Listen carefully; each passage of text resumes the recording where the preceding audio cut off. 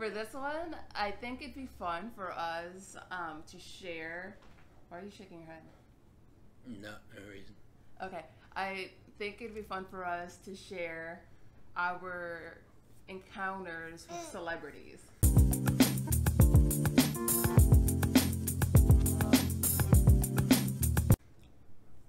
Our encounters with celebrities. I mean, they weren't at the same time, but I've experienced with celebrities, like past interactions. Kind of, yeah. I don't think you do. And you do too. You used to work at a radio station. Yeah.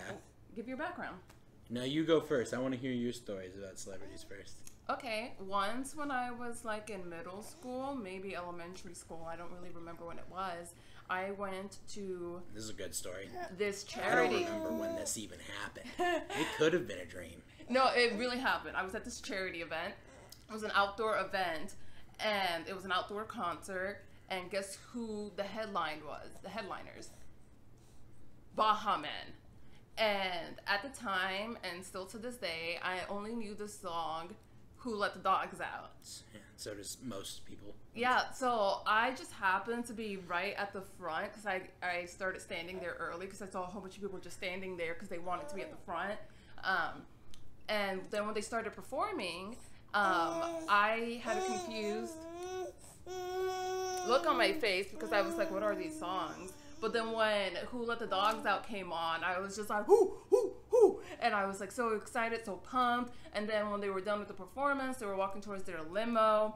And me being the awkward kid that I was, this was the elementary school. Me being yeah, sorry, Josie. Awkward kid that I was, I followed them. And then they turned around right before they got into the limo. And one of them, I can't remember who, gave me a sweaty hug. One of the Baha Men. Gave me a sweaty hug. Baha Men celebrity, pretty big of a stretch. Okay, I have a Justin Bieber story. Oh, this is the biggest stretch for an interaction of all time. Oh my god, my friend Ashley would always send me, she's my first best friend that I've ever had in my entire life. Why is she so fussy? Maybe we should give her a bottle. There's not much left, but you can, you know. So, my friend Ashley, she would send me songs. She would listen to this radio station. I don't know what it was, but people... Okay, it doesn't really matter. She would send me songs and videos of up-and-coming people. She actually sent me Taylor Swift, our song, before Taylor Swift was huge.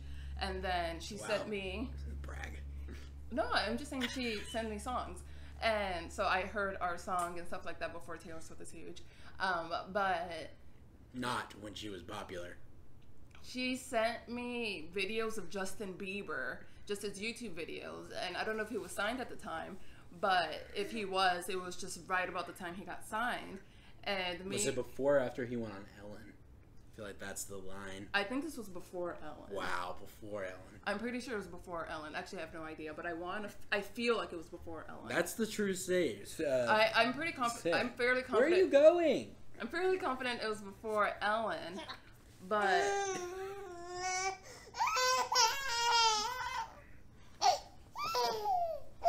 It's fine. This is also like a... You're gonna keep this? Mommy channel, maybe. But, because people want to hear about Justin Bieber. No, yeah, while the baby's crying.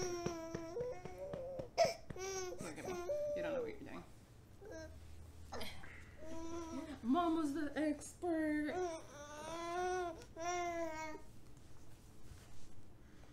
So, we were watching videos of Justin Bieber during a sleepover at my house. And the one that really stood out to me was him singing the cover of Elliot Yamin's song, Wait For You.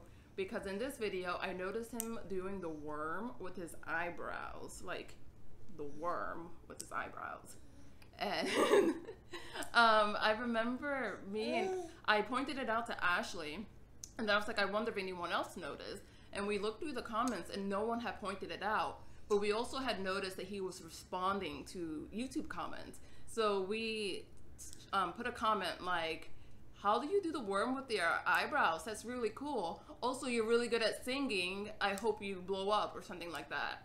Like, I hope you do well. Oh, I've never heard the fact that you complimented him. Yeah, we complimented him. You're adding that. No, we did. Because we didn't want to be, like, bullying him.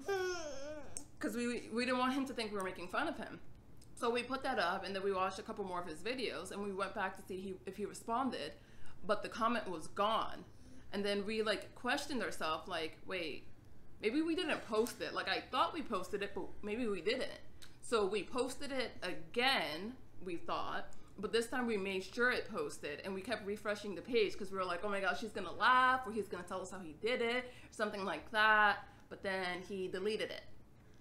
And Again. that is your interaction with Justin Bieber. He deleted your comment on YouTube when he was 13. Yes. What's your interaction with Justin Bieber? I have no interaction with Justin Exactly. Bieber. We have the same amount of interaction. No, he saw something that my friend and I typed. We entered his world for a moment. Was it before or after he got signed? Was that just his PR team going through? I don't think it was his PR team, because it was like YouTuber enthusiasm type of response to comments. Thanks, girl. Be a believer. Okay, whatever. Share your stories. And Frank's a believer. Share your stories. Okay. Yeah, I did work at a radio station. I'll just do the Snoop Dogg one, I guess, here. So Snoop Dogg was playing a concert. Okay, well, tell them how you got to interact with them. I was the guy that was in his, like, was around his dressing room for if he needed anything from the radio station. I wasn't there very long. I got replaced pretty quick, but it was just like a shift there. And he was, like, as Snoop Dogg would do, had weed going around the whole room, right? The whole room is full of smoke. And essentially that weed just gets passed around. And you're just supposed to take a hit of it regardless if you're employed or not. She's staring at you. She's disappointed in your life decision. This isn't as good as the video as the last one. I think she's upset that it is not as much quality. Essentially, I took it off of a Snoop Dogg blunt, and it wrecked me. I don't understand how he's a functioning human being. I don't understand how anybody's there. I mean, I have to point out he is the guy that rolls his weed for him. I mean, that's that person's job. I get that person gets $60,000 plus benefits just to roll weed. But like, I don't know. Like, that's probably the end of the story. What? But yeah. Do you want to share another story, or should we move on to the next video? We can move on to the next video. Okay, so if you have any interactions with celebrities you would like to share, please let us know in the comments. I don't think that one should make it. She's just crying.